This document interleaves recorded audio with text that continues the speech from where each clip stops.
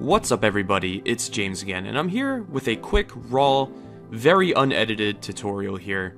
I ran into this issue last night, and I figured I'd make a video about it, because I had to do a little bit of research, and the solution's really easy once I found the right tools to do it. So, in this video, I'm going to be showing you how to pull the Xbox data for like the game data out of a very clean, very byte-by-byte copy rip of an Xbox game disc for the original Xbox. So this may come handy if you have a, a game that you have created a full backup of the full disk and all of its partitions. And to oversimplify it, pretty much when you like FTP a game over to your Xbox or you rip a game from your Xbox, you usually just have the game data. However, on an Xbox game disc specifically, there are more than one partition.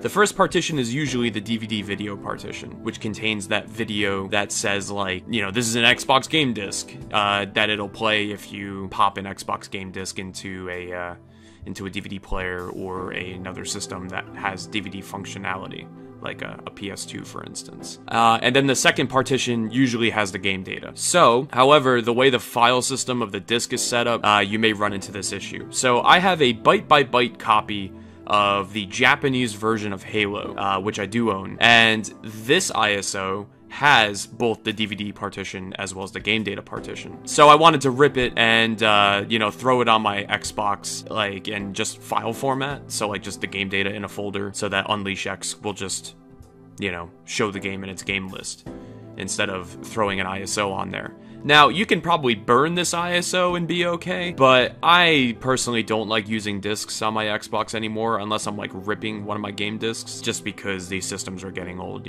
So, when I was trying to figure out how to rip the files out of it, I ran into a problem.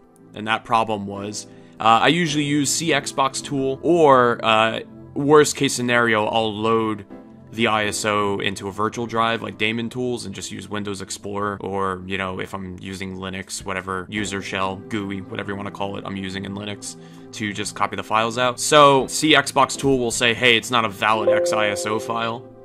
Fine, good enough, fair enough. So I'm gonna close this. And if I load it into a virtual drive, you'll see here that we only get the DVD partition. And this video here is the video that you would see when you load this game disc. So, how do you actually extract the game data? Well, there is a little program called Extract XISO. I'll link to it in the description.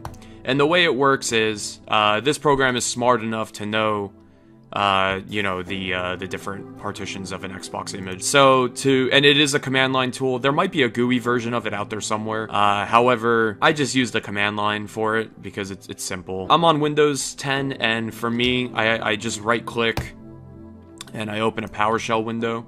Now, you can either use PowerShell to run this, or you can drop down into a command shell. I'll just do it from the command shell. So, if you do extract xiso.exe by itself, it'll show you the different, different modes you can use it in. You can list the files, you can extract files, and so let's go ahead and list the files, right? So you remember when I loaded it in the Daemon Tools, into my virtual drive, it just showed me the data layer, or sorry, the DVD video partition. However, if we do a -L for Halo Japan, you'll see here that it can see all the files. So the command to extract it would just be, extract-xiso.exe, space -x, and then the name of the ISO. And we hit enter, and it extracts the game data. So we just wait for this to finish. It's usually pretty quick. I guess it really depends on how fast your computer is, but any modern computer can do this pretty quickly. So yeah, so there you go. That was a, an 8 gigabyte file. Although I don't know if that's truly, I don't really think that's the true file size, but whatever. So yeah, we have the files. If we open up the folder that we extracted it to, they're all right here. So yeah, it's as easy as that. And then you just, FTP these files over, whatever you want to do with them. So yeah, I ran into that issue and I was scratching my head about it. You know, I was just kind of cruising forums and someone had mentioned that this specific program can actually read the data partition. So yeah, it seems to work fine, which is great. I did copy this over to my Xbox hard drive and it boots fine, so it seems like the files don't get corrupted during the extraction or anything like that. And that's how you do it. So yeah, I hope this helps someone out there. It's a very niche tutorial to need, because most of the time you're just going to have the game data.